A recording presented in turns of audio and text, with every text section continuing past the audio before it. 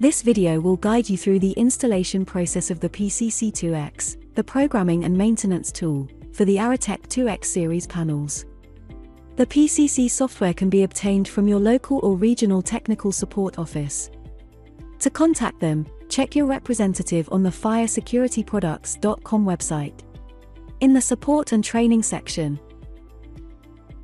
under the link overview of the different locations. Here you can find contact details for various countries. Before installing a newer version, please check whether you have an older version of the PCC on your computer. If so, uninstall it first. Make sure you have Windows administrative rights to modify and install the applications. If everything is ready, let's get started. Please open the location of the installation package.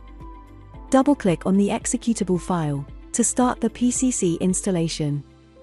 Select the language in which the process will run. By default it is English. Confirm by clicking OK. Wait for the program to extract the necessary files. After the short introduction, press Next. Read and accept the EUL agreement.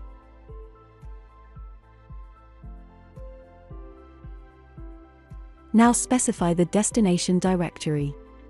You can leave the default location, or use the Change button to select a different one. Click Next, and then Install. Wait for the program to copy the required files and complete the installation. If everything is okay, you can finish the process. Since now, you can use the PCC tool and connect to the 2X series control panels. Over time, it may be that the basic method of connecting to the panel via a USB cable is not possible. The reason for this is often an incorrect driver or a driver that has been uninstalled in the meantime. The driver is normally pre-installed together with the PCC program, but sometimes this has to be done manually. To do this, proceed to the installation folder and open the USB driver directory.